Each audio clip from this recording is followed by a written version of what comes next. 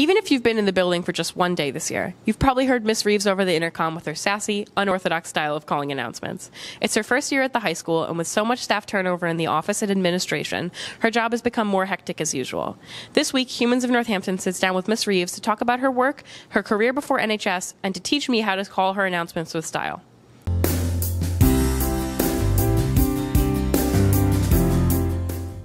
So, can you tell me a little bit about the turnover in staff that's happened in the last year?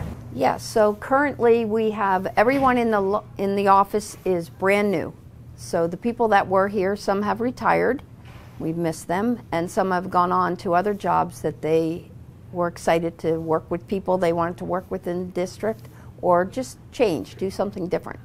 All right, so this has been your first year at the high school. What did you do before you came here? Well, I've been in the district for 14 years. I was at JFK as an ESP for 6 years, so I know a lot of the kids from that. I worked in different groups. I worked on all the teams, and all the grades, so I got to know different children, different teachers, different curriculum. Before that, I was at Ryan Road for 2 years with students in the 4th and 5th grade, and before that, I was at Bridge Street School and Jackson Street, working in the elementary level. So every year I get a little smarter, they're moving me up. So now I've made it to the high school, feeling pretty good about myself. Big leagues. Yep. All right, you have a really unorthodox style of announcements, like very different from people we've heard in the past. Why do you do it like that? Well, my plan here is to get people to listen, but I think that it should also be fun. Yeah. Excuse me.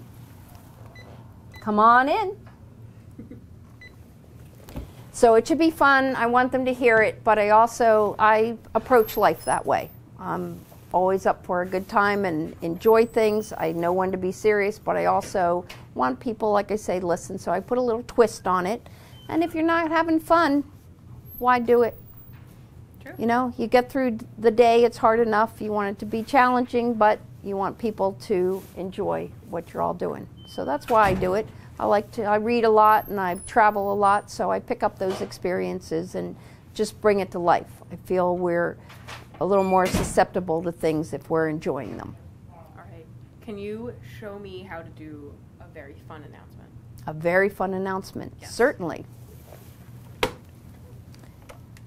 Pick up the phone. All right. This just in, that famous Ben Moss Horowitz has been a sighting in the office. He's just walked through. I don't know how he'll ever wear a hat again with that head of his now after being on the news today.